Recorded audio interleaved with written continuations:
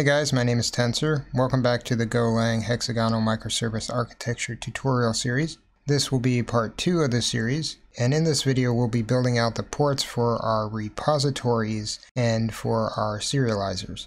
In the last video we built out the app and domain logic, which is the inner hexagon. Now we want to start to build out the larger hexagon, and we'll do this by creating the port that will connect to our repository, which in our case will be both MongoDB and Redis, and then we'll create an adapter which will allow us to serialize our data to and from JSON and to and from message pack. Essentially, we'll be building modules that use these interfaces so that we can connect our service to the appropriate resources. In the case of the serializer, we'll implement serializers for both message pack and for JSON. And then in the case of the repository, we'll implement this interface for both MongoDB and Redis. First, let's start with the serializers. So notice I've created some folders here. I've called one repository and it's got MongoDB and Redis inside of it. And then I've got another one here called serializer, which has JSON and message pack inside of it. Let's first start with our JSON serializer. And notice I want to import the logic from our shortener folder. So I'm going to import the name of the project, which is github.com tensor programming hex microservice, and then the name of the package, which is just shortener.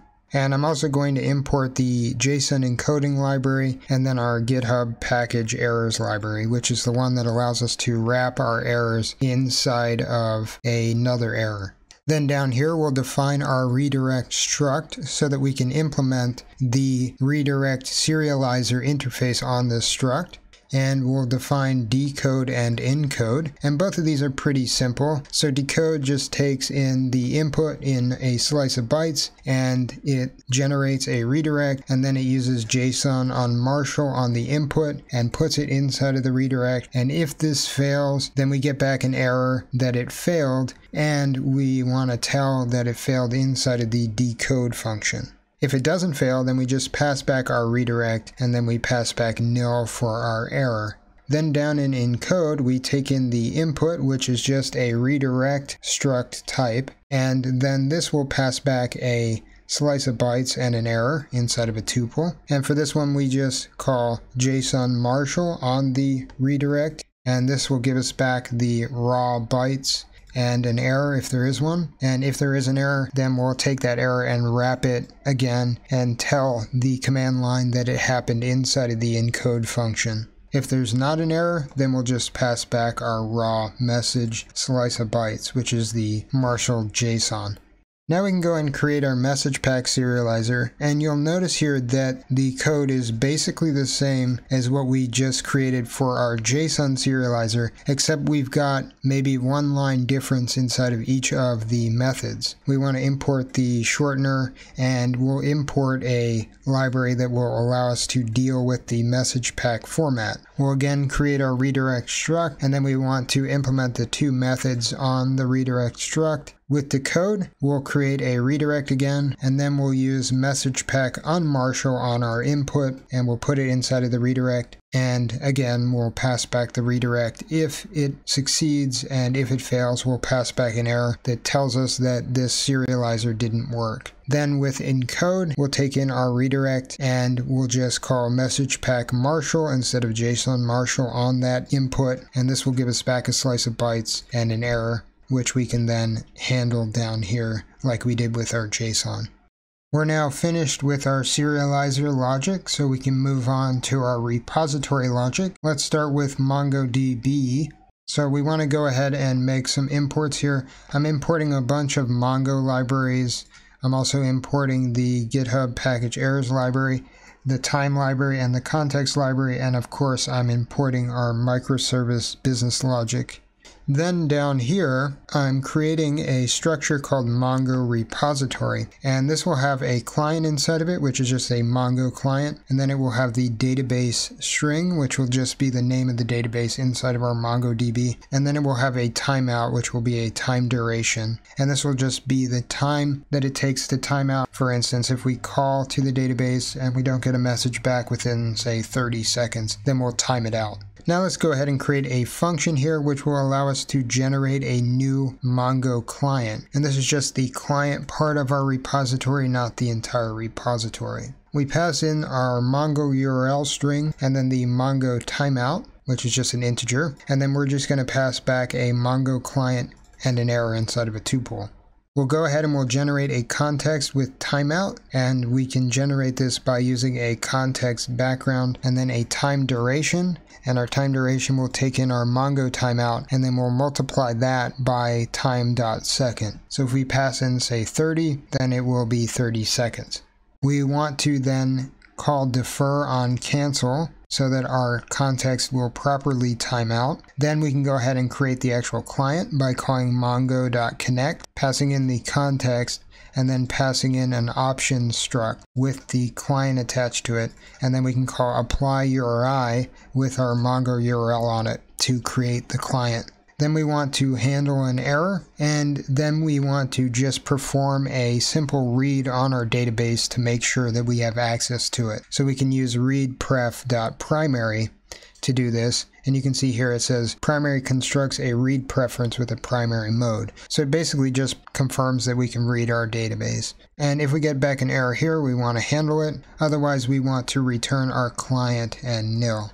Now we can go ahead and create a function which will take in our Mongo URL, MongoDB, and then the Mongo timeout, and then pass back a redirect repository interface or an error inside of a tuple. So we're basically just going to take our Mongo repository struct and implement the interface on top of it with this function, and then of course with the methods that we need for the repository. So we'll generate the repo, and we just want to generate the timeout and then the database. So we're just passing in the database here. It's just the string, and then the timeout is just time.duration with our Mongo timeout times time.second. Then we can call our new Mongo client function to generate the new client, and we just want to call this with our Mongo URL and our Mongo timeout. And if we get back an error, we want to wrap that error, and then we can go ahead and put the client inside of our repo struct before we pass the repo back from this function.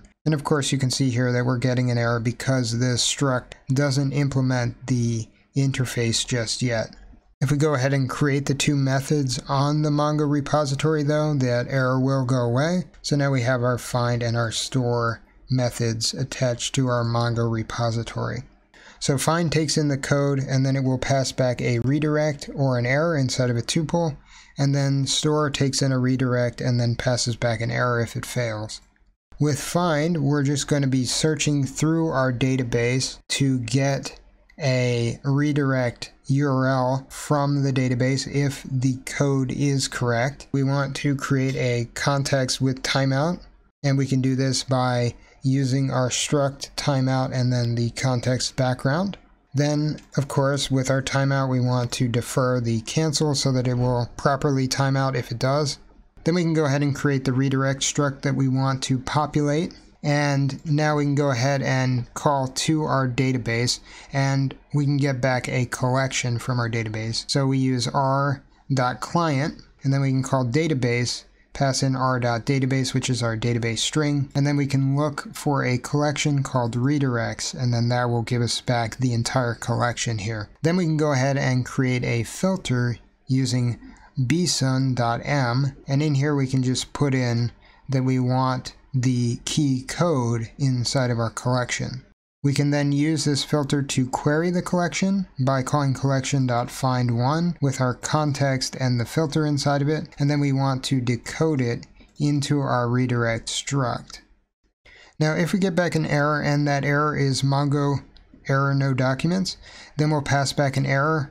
Otherwise, we take any other error and we just wrap that error. And then if we don't have an error calling our collection, we can just return the redirect and then nil. Our store method is a little bit simpler than our find method. So we just take in a redirect and then we pass back an error if it fails. So again, we create our context with timeout by using our context background and then the Mongo repository timeout value. And again, we want to defer cancel. Then we can go ahead and get the collection. So we can call r.client.database, pass in our r.database, and then call .collection redirects. And then with this collection, we can go ahead and call insert1, pass in our context, and then use bsun.m to create the structure for the document that we want to insert into this collection. And if we get back an error from doing this, then we'll go ahead and report that error by wrapping it. And if we do not get back an error, then we'll just return nil. Okay, so now we're finished with our Mongo repository logic. So let's go ahead and implement the Redis repository logic. And our Redis repository will be a bit simpler than our MongoDB repository. Because of the way that Redis works, we can go ahead and just put the Redis client inside of our Redis repository, and we don't need to add any additional fields. Then we can go ahead and create our new Redis client function. This just takes in the Redis URL string, and then it will pass back a tuple of the Redis client and an error. And we can just call redis.parse URL on the Redis URL, which will give us a option struct, which we can then use to connect to our Redis server. If we get back an error, then we want to handle it. Otherwise, we'll go ahead and we'll create a new Redis client by calling redis.newClient on our options. And then we want to make sure that we can connect by calling client.ping.result. And if we get back an error from doing this, then we want to return it. Otherwise, we want to return the client and nil. Now, like how we did with MongoDB, we can go ahead and create another function here called new Redis repository. This time it only takes in the Redis URL string, but it still outputs a redirect repository interface type and an error inside of a tuple. So we go ahead and we create our Redis repository. Then we go ahead and we call to our new Redis client function with our Redis URL inside of it. This gives us back our client. And if we get an error, we want to deal with that error. Otherwise, we'll take the client and we'll put it into our Redis repository struct and then pass that repository back. Now, Redis is just a key value store inside of memory. So we want to create a utility function called generateKey, which will allow us to create the key that we're going to use to get the data from our database. We can go ahead and just create this as a method, and it'll take in the code, which is just the string that we generate, and pass back as our shortened URL. And we can then just use fmt.sprintf to append this onto redirect : and then we can use that as our key. Alright, so now let's go ahead and implement our find method. Find just takes in the code string and then it passes back a redirect and an error inside of a tuple. And we can go ahead and generate that redirect. Then we can call to our generateKey method with our code inside of it. And then we can go ahead and call to our Redis client and call hgetAll and pass in our key. So we get all of the values associated with this key, and then we want the result, so we call .result on this. If we get back an error, then we want to handle it. And if the data has a length of 0, we also want to handle it. And for this, we can pass back shortener.error redirect not found. Then we need to parse our created@ timestamp because it's going to be stored inside of Redis as a string, but in our data structure it's an integer. So we can use string convert parse int and then pass in data created@, which is the map that we got back from calling to Redis. And we want to parse this integer as a decimal, meaning it's of base 10, and as an int 64-bit. If we get back an error from doing this, then we want to handle that. Otherwise, we can take our data structures and put them into our redirect struct. So data code inside of our data map will go inside of our redirect code. Then data URL will go inside of redirect URL. And then created@ will go inside of redirect created@. And then we can just return the redirect and nil for the error. Our store method is much shorter because all we have to do is just take our redirect and convert it into a map and then store that into our Redis database. So we go ahead and generate our key using our redirect code. Then we can create our data map, and this is just a map of string and interface. So we just have code, redirect code, URL, redirect URL, and then created@ redirect created@. And then we can just call our client HMSet with the key and the data to set this in the database, and then call result to get back the result. And if we get back an error, we want to handle it. Otherwise, we want to return nil. Alrighty, so we finished our ports for both the repository and the serializer. And if we wanted to, we could implement some kind of command line tool, which would allow us to pass in a URL and then get back a code that represents that URL. The important things I want you guys to take away with this code are the fact that the code itself also only handles its own concerns. So our Redis repository is only concerned with being able to create a Redis client and then use that Redis client to put redirects into the database. And the same also goes for our MongoDB client. Another thing I want you guys to notice is how the dependencies work in our application. We have our app and domain logic, which is not dependent upon any of our other modules. Then we have our ports and adapters, which are directly dependent upon the app and domain logic, but they're not dependent upon each other. This is important because it keeps the encapsulation and the separation of concerns between each of the modules. Alright guys, well I hope you enjoyed this tutorial. If you did, feel free to like and subscribe. If you have any questions or comments, feel free to leave them in the box below. And if you dislike this video, then by all means downvote it as much as you like. If you want to catch the next video in this series, then go ahead and push that notification bell. Have a good night.